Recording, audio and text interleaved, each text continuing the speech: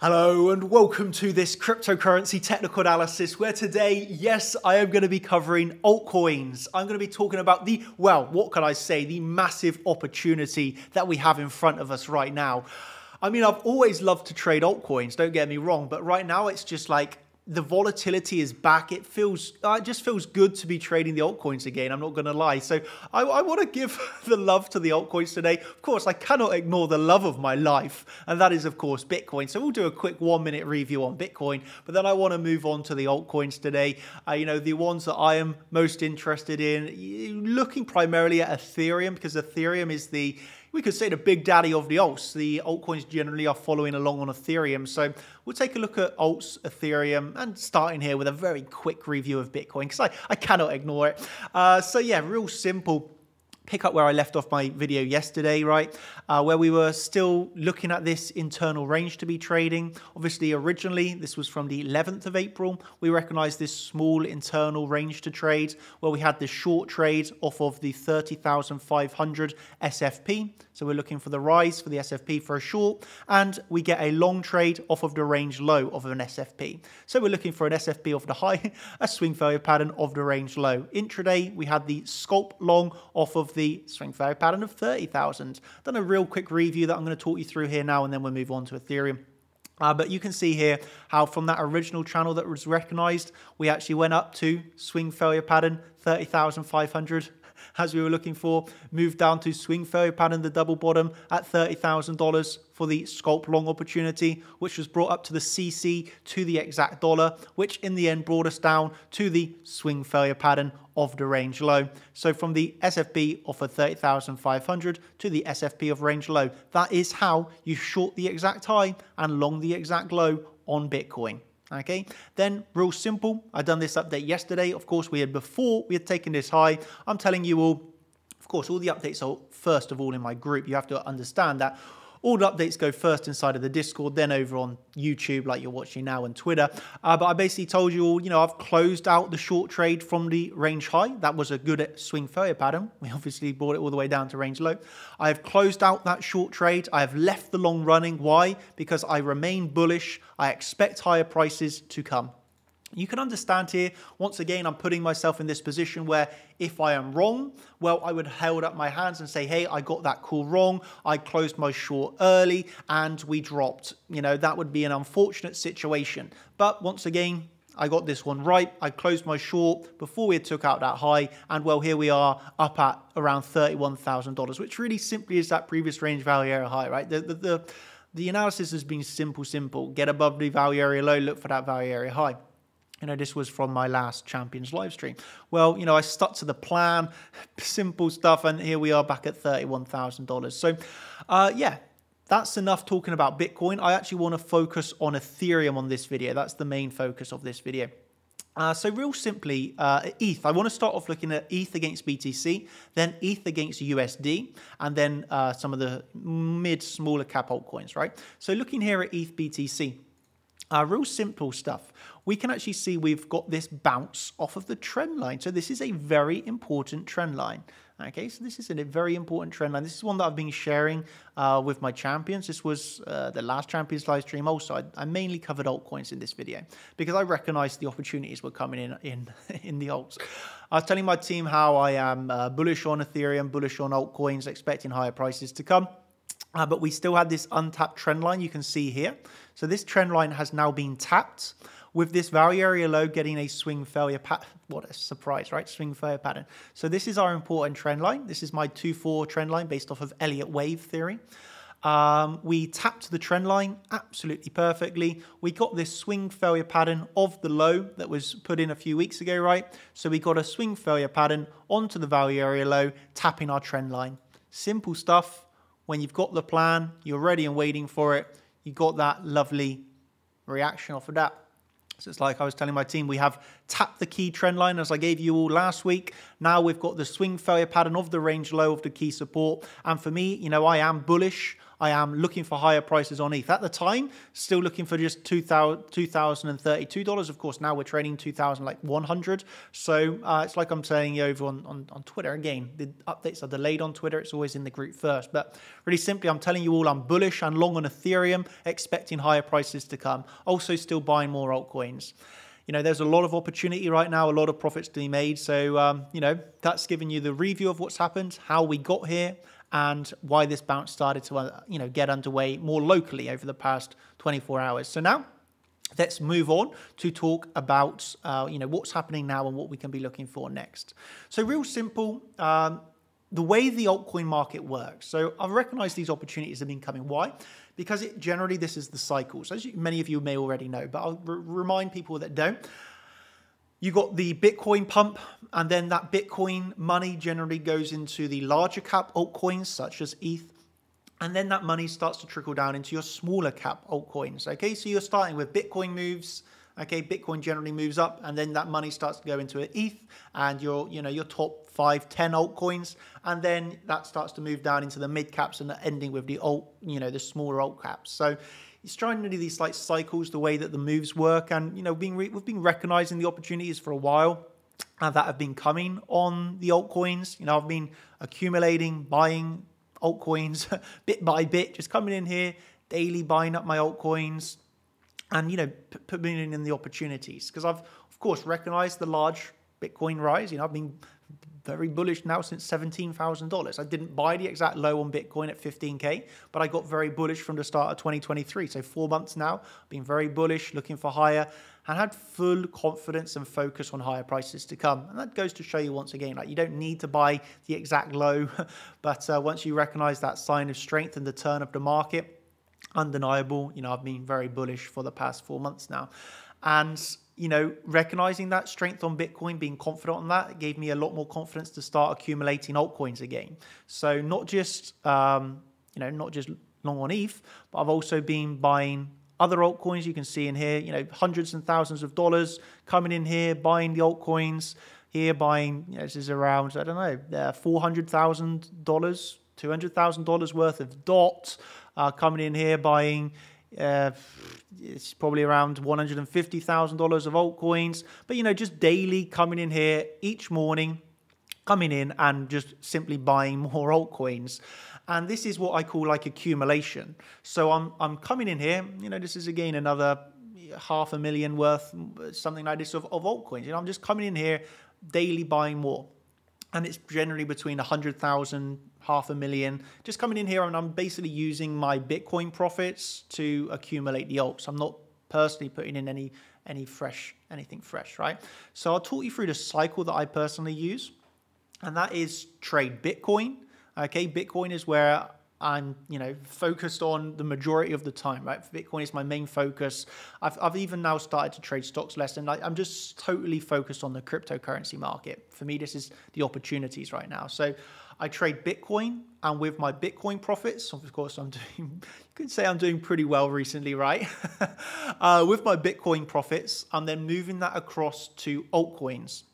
And I'm personally using Bybit for this, and I'm just making my money off of the derivatives for trading BTC USD, BTC against Tether, and then sending that profit from the derivatives over to the spot account. And then on the spot account is where I'm buying up the altcoins. And I'm generally, depending on the profit of the day, of course, but, I'm managing to get in here around 100,000 to $500,000. And I'm using that profit then to just accumulate altcoins.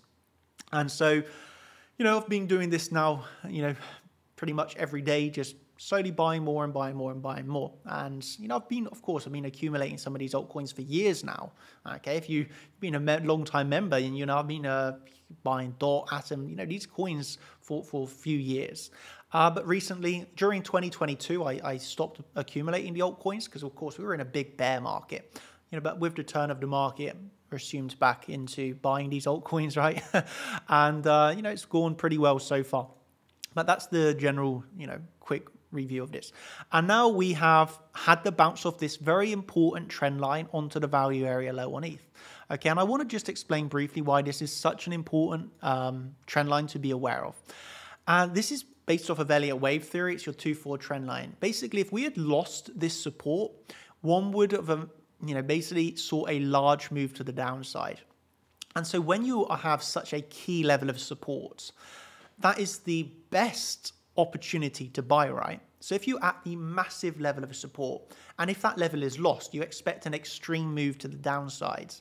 Well, that then in turn offers you the best buying opportunity because you have the smallest invalidation and the biggest, reward to risk ratio.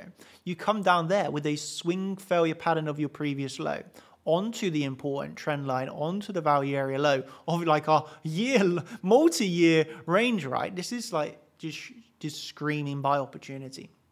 And so we did get that bounce underway and we have started to get our move up. Of course, at the end of the day, this is just a totally range bound asset. So you got to remember that. But nevertheless, we have got that bounce off the value area low. So it makes sense now on ETH BTC to me moving back up towards the point of control.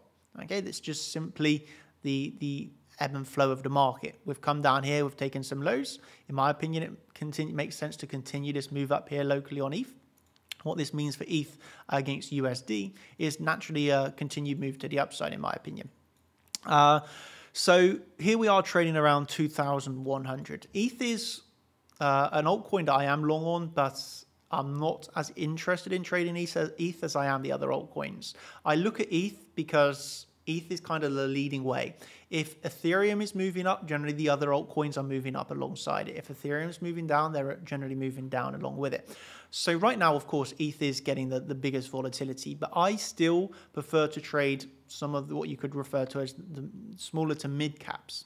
Okay, I have a lot of focus on SHIB coin, Tezos, GRT, DOT, Atom, Algo, Cardano, Link is another one that I'm very interested in. I've not got it on this section on my watch list, but Link is another one that I'm interested in. I've started to get into IMX and Matic again. Doge, of course, you can't forget Doge. The altcoins right now in general are for me, getting a lot of opportunity. So one thing that I want to just also remind you of is that recently, it's 2 days ago now, you had 1 day ago, you had the Ethereum unlock, which was the upgrade, right? And that had the potential of basically people that had staked their Ethereum, had their staking unlocked, and they could do with it whatever they want. And it really seems that instead of selling their ETH to cash, seemingly here they're starting to either buy more ETH or moving this into the other altcoins, which is a positive for the space. So you're not seeing money come out, you're actually seeing money come in and moved around across different caps. So this is a positive for the space, in my opinion. One thing that I would kind of remind people of is the risk to reward here is now diminishing with time. That's something to pay attention to. I'm talking about big opportunities, volatility, but I also have a responsibility to not just come in here and shill and tell people to buy. And, I have no need to do that. I'm not ever trying to pump anything that I have. Like, you have to understand as well, like this for me is money I really don't need, coming in here, putting in $500,000. Makes no difference to me if this goes to 0 or if it goes to 100. Really makes no difference to me. The money I don't need. I'm not in here to try and pump something I have. I really couldn't care less, in that regards about it. This opportunity at the end of the day, trading for me is a game and it is fun. And so, I just want to say this, a very important point. If you're coming in here and you're FOMOing in now, you are too late. You have to remember there's been opportunities now for a few months to be getting in here and buying the altcoins, buying them and accumulating them slowly. Now we've seen the breakout, you are getting diminished, returns to the risk, because right now the risk is relatively high in terms of the rewards. Okay, you have to think, where's your invalidation, where's your stop loss? It's kind of hard to do that after such an extreme move to the upside. So one would simply have to remain a bit patient here to wait for pullbacks. I wouldn't be an advocate of jumping in here right now and FOMOing into anything. At the end of the day, I just also want to remind you, no financial advice, do your own research. I'm not telling you what to do. I'm not advocating anything at all here. I'm just giving you my opinions, educational reasons of the market, no financial advice. But for me, I overall do expect higher on ETH. I do overall expect higher on the altcoins right now. Of course, I can have invalidations on this, and my primary trading asset is always Bitcoin. But for me, the opportunities on the alts are large. So you can actually see that one of the main reasons why on this, if we just hide everything here and come to the daily, this Ethereum USD chart, you can see is broken out of this like yearly long range, and it's not got too much resistance above us. So next locally, we can see we got the resistance that's coming in next. Well, let's just be precise here, of around 2,100 and let's just say $2,160 to $70, right? And if we actually break that, we'd be then looking way up to around 2,550 to 2,600. Okay, that would be our major point of control. So we've just broke out of this really large range value area low. So now we'd actually be looking up towards the point of control. So this is, again, we do have to clear this next immediate level above us. Okay, so this is something to be aware of. This is a level that you can reject from. Okay, that you can reject from that level, right? So that's something to be aware of. But if we clear that, we're actually looking for a large move continuation to around 2,600. Bitcoin will have to be moving up for this to occur, right? I do truly believe that. If Bitcoin starts to tumble down, something to always remember, if Bitcoin starts to tumble down, then these altcoins are going to tumble down, just as hard, if not harder, likely harder. So Bitcoin is reliant here. It always is the case. Bitcoin is the major big daddy. Ethereum is the big daddy of the altcoins. But Bitcoin this is why it's my main focus and attention. If Bitcoin tumbles, the altcoin market will tumble. That's why you do have to play caution to the wind here. But that said, Bitcoin is still not got any weakness right now. Okay, it's still moving up. It's still in an uptrend. There's no reason at the moment to be like ultra bearish on that. And so with Ethereum also with its target above us against the BTC pair, and Ethereum against USD still with its target, quite a bit higher to be fair. Both of those assets have room to breathe to the upside. So how then do we get into long trades on these assets? Well, it would be off of intraday lower term time frame setups. Look at this. We've really simply got a range here to be forming on ETH. Okay, so we're going to have to move into the charts and start to do lower term time frame analysis. That's how, of course, if you're looking for swing trades and you're buying it off of the top of a 20% move to the upside, clearly it's a bad trade, because here on the daily, where is your target? Well, it could simply be $100 above us, and you're using a stop loss of like $300. It's just awful risk to reward, very big FOMO. So the only natural way to be able to get into the position is a lower term time frame, because then on the lower term time frame, that's when you have a different view of the chart, a more closer invalidation, where you could look for an SFB of the local range. Okay, so yeah, for me, this is kind of the warm-up video. I will be doing a more in-depth video on altcoins. Okay, I've been talking about video of altcoins, of course, and this altcoin video I'm going to be releasing on the CC Pool channel. I'm going to do a few different videos on here, and they are released for next week and the week after. So if you want to get the more in-depth video, this is just, making you aware it will be released only on the CC Pool channel. I'm going to go a little bit more into staking. The altcoins that I personally accumulate and stake for the long-term holds, reasons why, how that's gone. The video is actually recorded and ready to be released, and it will be released on the CC Pool channel. So make sure you go over. I'll leave it in the comments down below. Go over to the CC Pool channel and subscribe to that. That's where the next few videos are going to be released. Okay, just to make you aware. But yeah, for me, there's a few things that I want to talk about here before we end. So a reminder, I trade on the Bitcoin, USD and Tether pairs to generate profits. With those profits, I send it to spot. With that, I then am buying and accumulating the spot altcoin. With that, then I am staking this or using what is known as earn. Okay, earn. Basically, this is another alternative that you can use. I like to stake on Ledger and also using the Bybit earn. Again, do your own research on this, not telling you this, bringing this to your attention. This is what I personally do. So you can do whatever you want, really. But I like to come in here, and in here, for example, we can be coming in, and I'm using Atom. So this is earning me 6.5% APY. Again, I'm getting more percentage via Ledger. But the downside of this is, you have to pick your own validators, and this does come with increased risk, right? Because if you pick a bad validator and you do absolutely no research, then that's a risk. So you've got a few different options of where to stake this. Of course, the advantage of Bybit is just simple. You do it all off from the exchange. But here you have a whole different, you have a whole list of different altcoins. It's like I was saying to my team yesterday, that at the end of the day, even if you just have Tether, you can still stick it in Earn and be earning on Bybit here like 5.5% APY. Of course, there are limits, etc. But this is just a good thing to be aware of, like the way that you can be doing this. And I made it very clear to my team yesterday that even if you are, staking this and doing it for more the long term, you still got to be looking at things such as hedging. Okay, that means taking shorts on the Tether pair. So, for example, if I'm accumulating Atom, let's say, because that is one of the assets I'm accumulating. If I'm accumulating Atom, doesn't mean I'm just buying and holding it forever. I'm actually at strategic places on the charts of resistance, taking hedge shorts. Why is that? Well, simply because we have had drawdowns on Atom of like 60%, right? So if I just hold, same on DOT, I was buying DOT from $5 all the way to $50. And if I held from $50 all the way back down to $5, I'm in extreme loss. But on the drawdown through 2022, I'm taking short trades on DOT to hedge myself on that drawdown. So I'm still able to accumulate and buy more DOT, but I took the short position basically to hedge my spot assets. So this is somewhat a complex strategy. It's not too hard, but it's not the most easiest thing for beginners. But it is something you have to wrap your head around. You cannot just be coming in here staking and buying and thinking you're going to become very rich. No, that's not the case. You do have to, in my opinion, you cannot just buy and hold. Again, people are going to have their differences and differences of opinions against that. But in my opinion, you cannot just buy and hold assets. Let's take a look at a litecoin, for example.